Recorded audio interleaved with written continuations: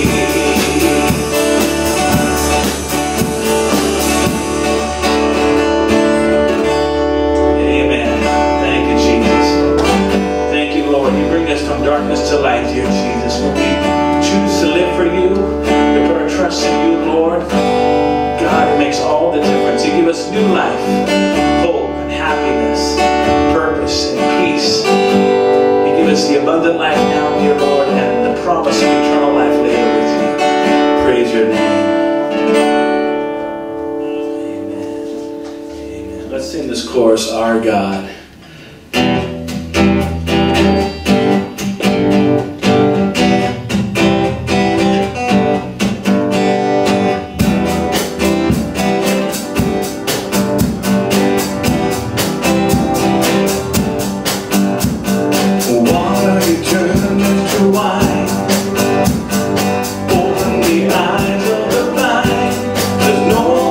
Like you,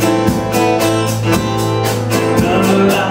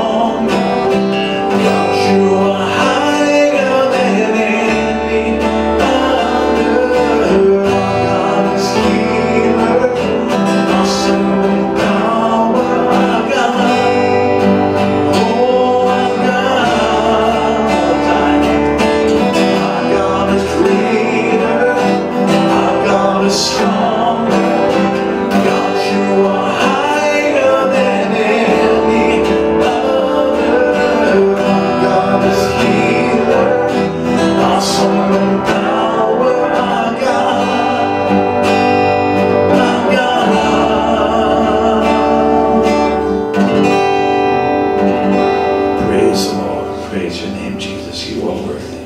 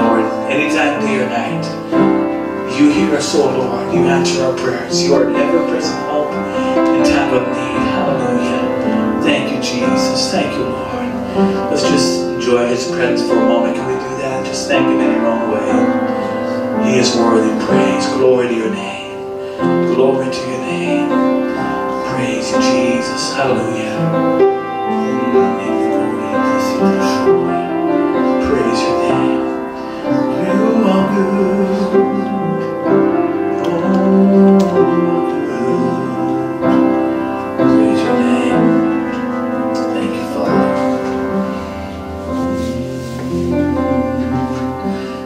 just lead us in this last song.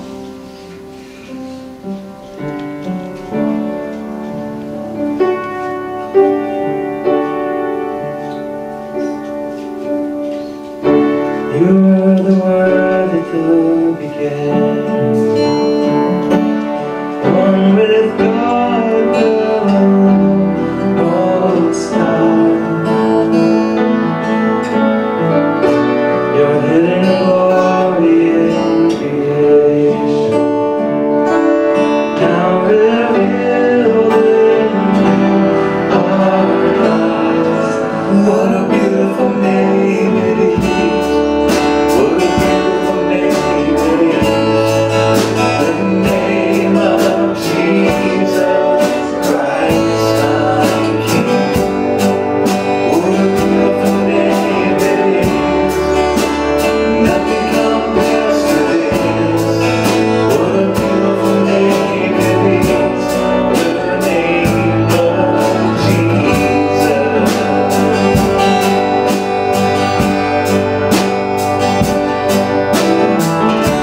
You did it all, heaven without. So Jesus, you brought heaven down. Our sin was greater, love was greater. What could separate us now? What a wonderful name it is. What a wonderful name it is. The name of Jesus Christ, my King. Oh, what a wonderful name it is. Yes, it is. What a wonderful name it is. The name of Jesus. What a wonderful name it is. The name of Jesus. That now death could not hold you. The veil tore before you. You silenced the voice of sin and grave. And heavens are roaring the praise of your glory. For you are raised to life again. And you have no rival, you have no equal. Now and forever, God, you reign. And yours is the kingdom, yours is the glory, yours is the name above all names. What a powerful name it is. What a powerful name it is. The name of Jesus Christ, my King. Oh, what a powerful name it is.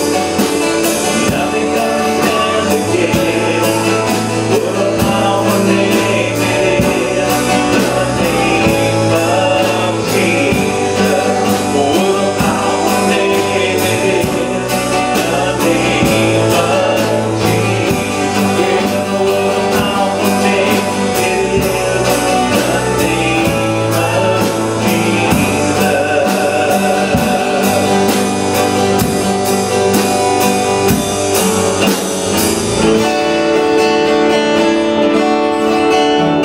Praise your name. Hallelujah, Jesus. Praise your name, dear Lord. You are powerful, O God. You are King of kings and Lord of lords. Give you honor and glory. Praise your name.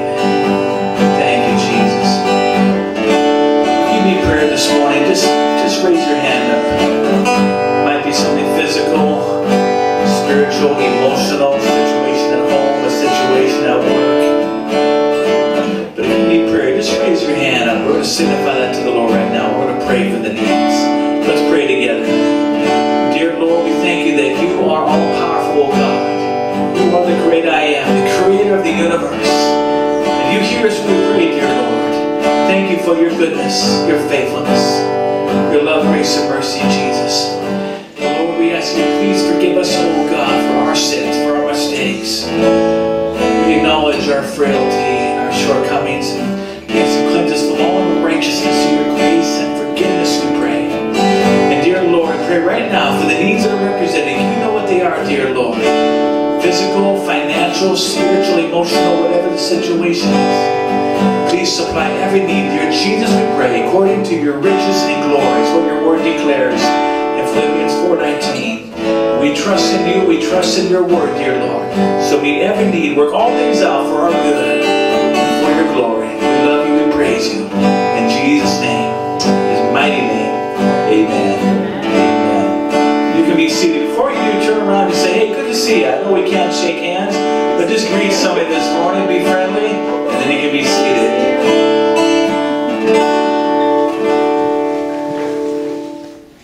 And I want to just jump right into our message for this morning. We're doing this series in Timothy, and it should be right there, and you should have it there on our PowerPoint in just a moment. But we're in chapter 3 as we're continuing our series on truth with Timothy. And they were planting churches throughout the Roman colonies, and because Israel and Judea and Samaria, they're all under Roman rule, right? So they were planting churches. And Paul was mentoring Timothy. Timothy was, he was like me, a dual citizen. I have a American mother and my father was Canadian.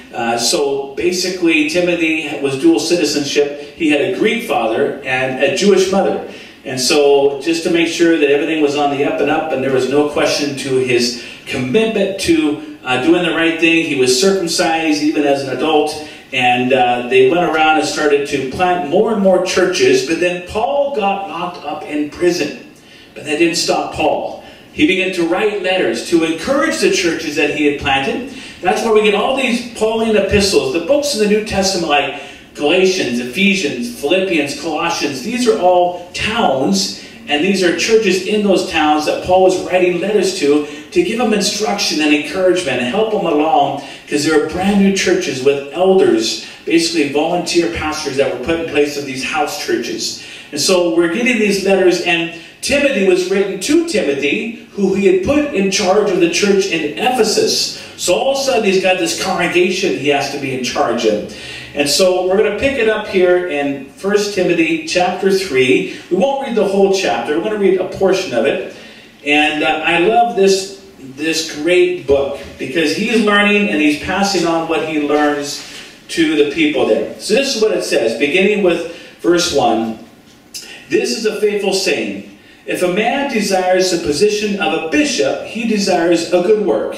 A bishop then must be blameless, the husband of one wife, temperate, sober-minded, of good behavior, hospitable, and able to teach, not given to wine, not violent, not greedy for money, but gentle, not quarrelsome, not covetous, but one who rules his own house well, having his children in submission with all reverence. For if a man does not know how to rule his own house, how will he take care of the church of God?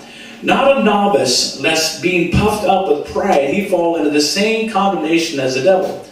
Moreover, he must have a good testimony among those who are outside, lest he fall into reproach and the snare of the devil.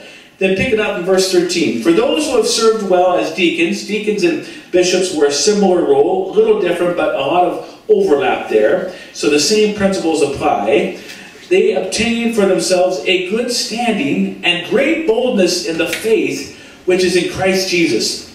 And without controversy, great is the mystery of godliness.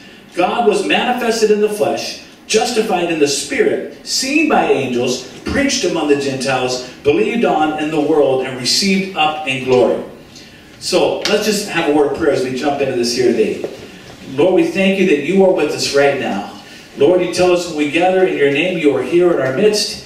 And besides that, we know that you are with us every day, Lord, because we have your Holy Spirit living in our hearts and lives. So bless this time. Help us to understand what you are saying and to put it into practice in a practical way that we can live pleasing to you, Jesus. Use us to do great things for your kingdom, we pray. In your name, amen. So, number one, as we start off this morning, a Christian leader will model good behavior and self-control. Now, you're saying, well, Pastor Scott, I'm not a leader. You know, I'm not a pastor or a teacher. I go to work, or I go to my job, and I'm one of the employees there, and I try to do well, but who said I'm a leader? Well, here's the thing. Everybody can lead somebody. In fact, if you look at the Great Commission that Jesus gave just before he went back up to heaven, after he had risen from the dead, he was hanging out on earth for about 40 days with the disciples, and then all of a sudden he just about ready to depart and ascends back up to heaven with a promise that he's coming again. He tells the disciple, now go into all the world teaching them what I have commanded you. And that commission is not just for the 12 disciples, it's for every Christian believer. So you don't have to be a full-time teacher to be able to mentor somebody. If you believe that, say yes. Yes. See, I didn't say amen, right? Amen's old school, yes, we'll do school. We'll do a mix of both, but it'll keep you on your toes. So all of us basically are called to mentor somebody, just like Paul did for young Timothy. I mean, this guy could have gone either way. He was a new Christian, and he had a good reputation, but he was young in the faith. He could have been influenced through maybe his father's side of things, because the Greeks, they were into polytheism, which is multiple gods, multiple deities. And yet, Paul saw potential in him, so he took him under his wing. Everybody can have somebody. You say, well, Scott, I've only been saved for 1 week. You know what? You know more as a 1-week-old Christian than somebody who's never met Jesus. So you can teach them how to know Jesus. That's teaching. And then you can mentor them a little bit. So whatever you do know, try to pass it on to somebody else. And God will give you the right opportunities. You can't force it on anybody. But just build bridges into people's lives. Be a friend. Be loving. Be kind. Shine your light wherever you go. And the Lord will give you opportunities to be able to invest into somebody else. So everybody can lead somebody.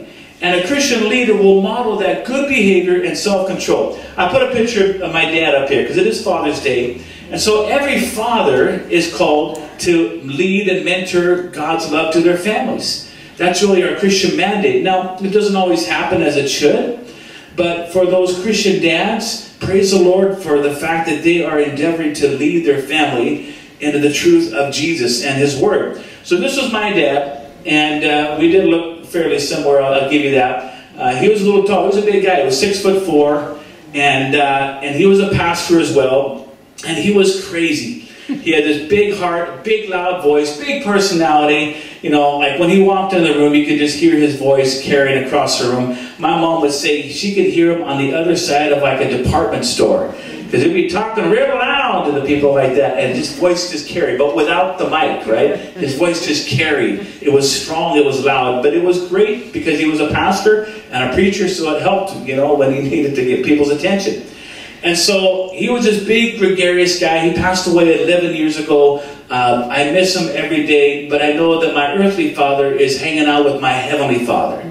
And I know I'm going to see them both soon, and I'm looking forward to that so much. But so my dad would do these things, like he kind of had battled with his weight for most of his life, and now I do too. And I got the same genes, so I have to try to watch what I eat, and it doesn't always go well. But my dad was big, and so he battled his weight. So he and my mom would go on these diets. It would last about a week or two. And say, Scott, we're going to ride our bikes. They got into bike riding. And my dad bought some bike shorts. And it was not a pretty picture. I'm just going to leave it there.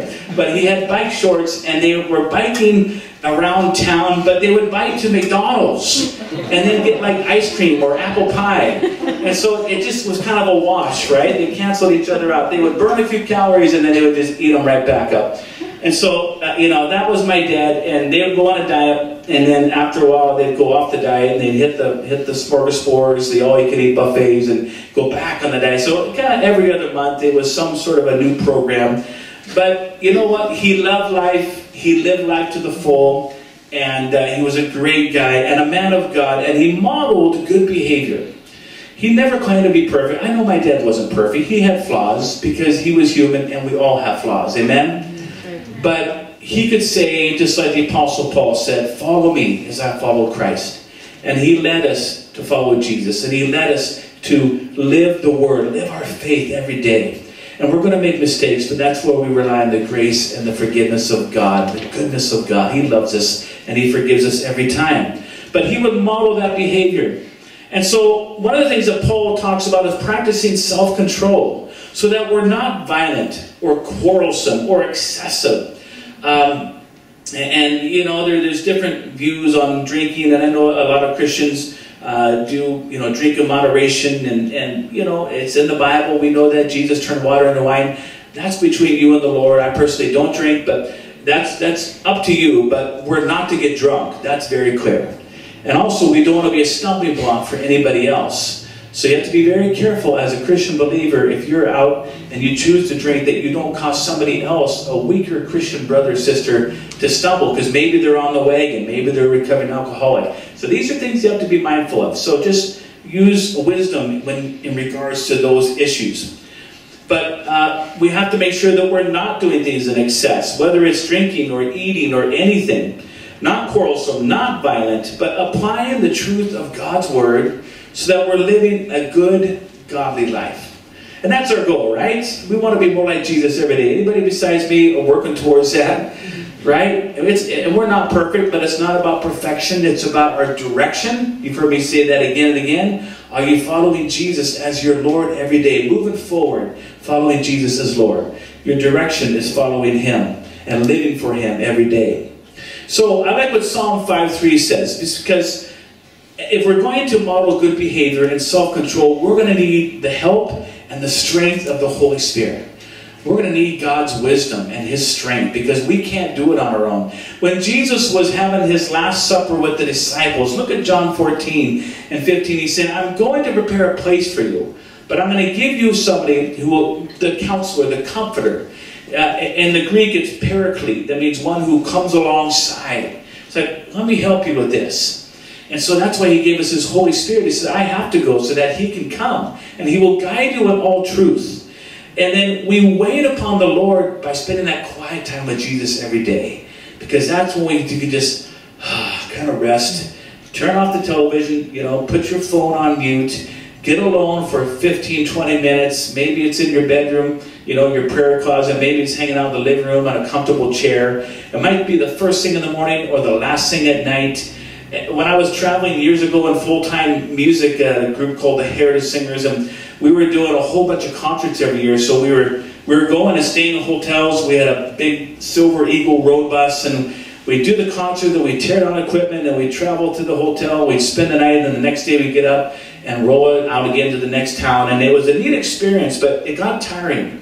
But you're always with people. Like, you know, at night even, the hotel rooms, there was 2 per room. And so I was bunking with somebody, and during the day you're on the road bus, and you're doing concerts, and you're setting up, and then you're tearing down, and you're always with people, and that's great. But when do I get alone with God? So what I did is, at the end of the day, after the concert, after we torn down, after we got in the hotel room and we'd eaten and we're all done, I would basically go into the bathroom and shut the door and have my little prayer closet there, because it was the only alone time I could really get. And that's when I had my personal quiet time with the Lord, a little Bible reading and prayer. And you know, it wasn't fancy, but just my time. And I remember it spoke to one of the guys. His name was Roger, and he was a fellow from Trinidad, from the West Indies, and a tremendous piano player, fantastic jazz piano player. And I wasn't trying to impress him. I was just trying to make sure I was keeping my own spiritual walk going, because it's hard when you're busy and you're always on the go. And I remember saying, Scott, I think that's cool how you know, have your prayer time at night and you just go into the washroom and just kind of get along with God. And it kind of inspired me too. I remember him saying that.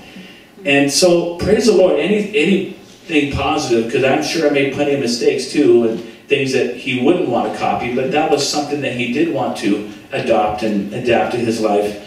Let's shine wherever we go, and let's have quiet time with the Lord. Psalm 5:3.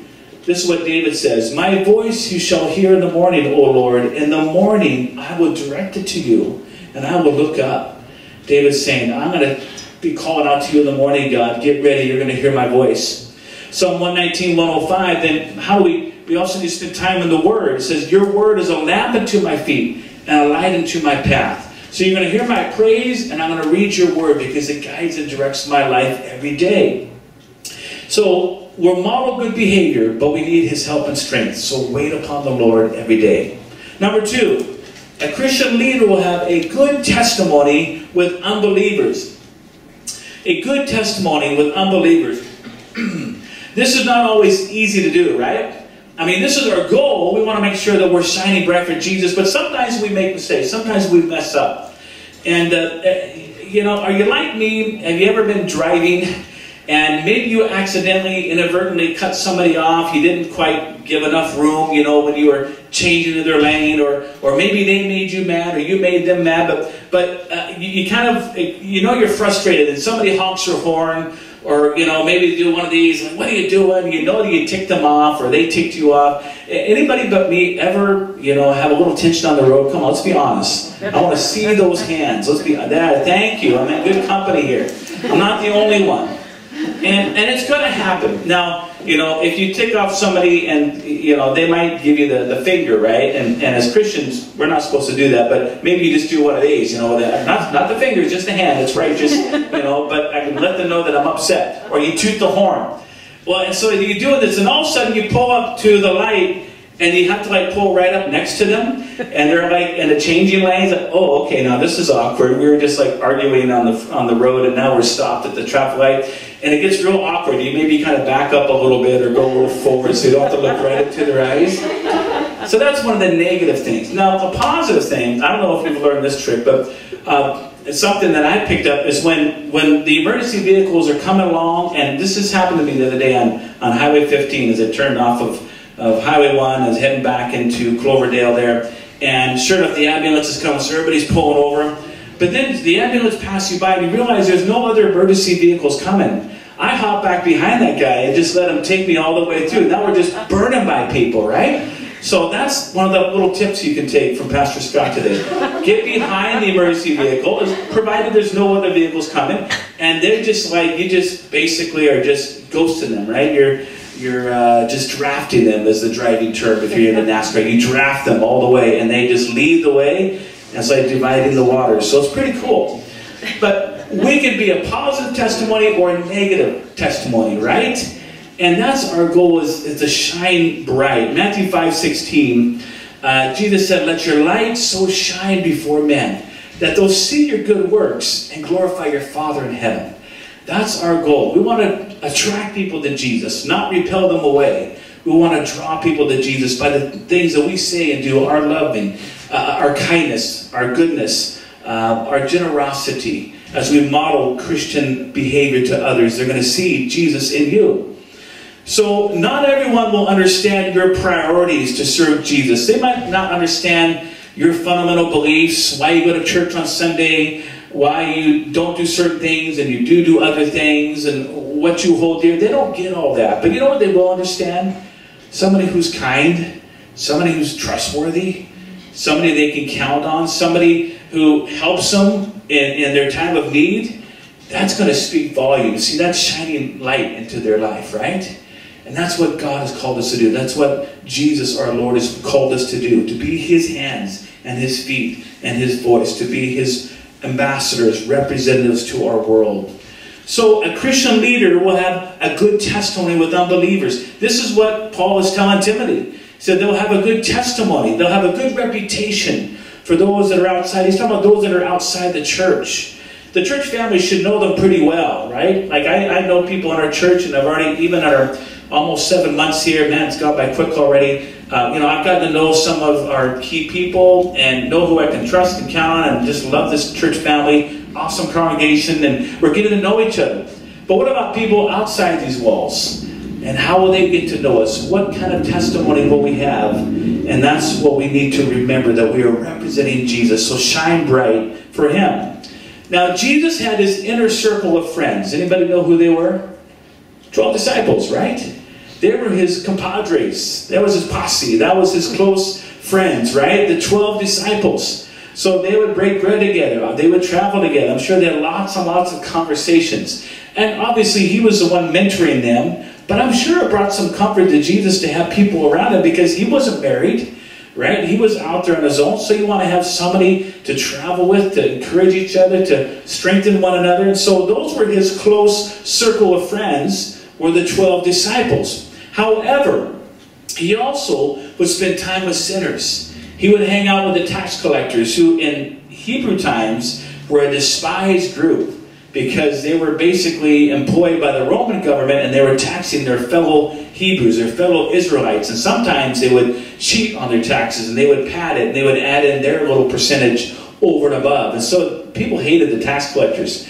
I don't know, we won't get into that today, but let's be nice to the CRA, okay? They're doing their job. So people like that, and the Samaritan woman at the well, who lived this really awful adulterous life, to be honest with you, and Jesus knew all about it, and yet he would spend time talking to her, ministering to her.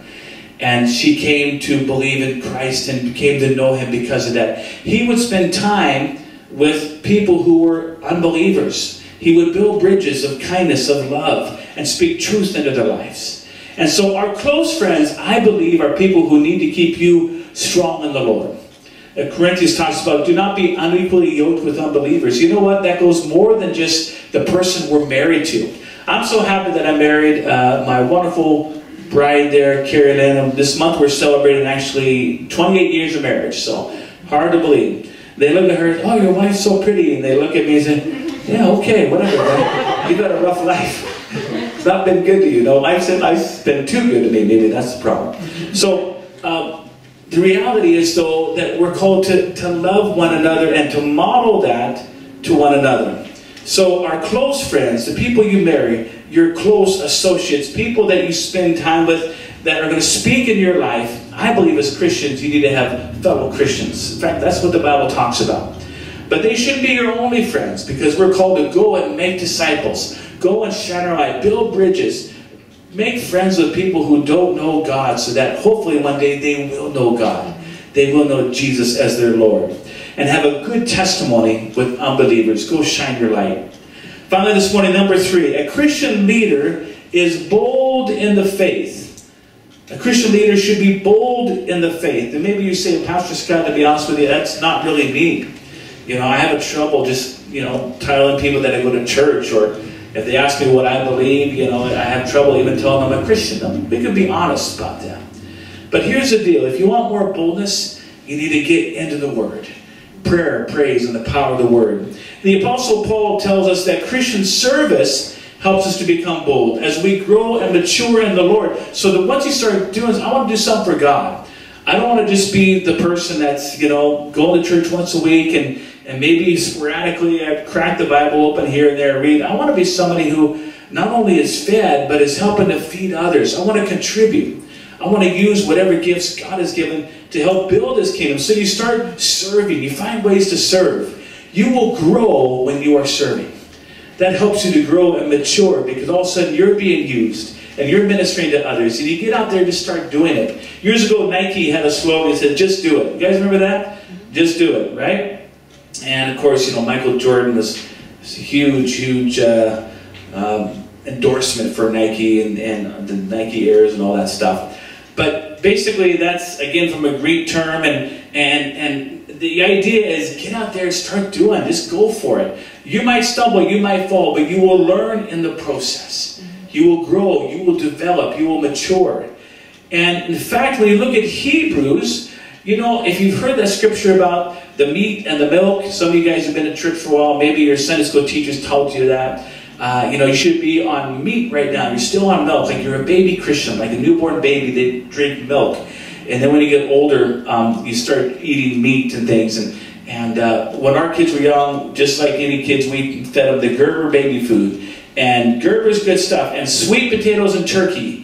That was a mixture that they had for whatever reason. And our son Coulter, I remember he liked sweet potatoes and turkey. I forgot what you like, Spence. Sorry, but I'm sure you liked it all.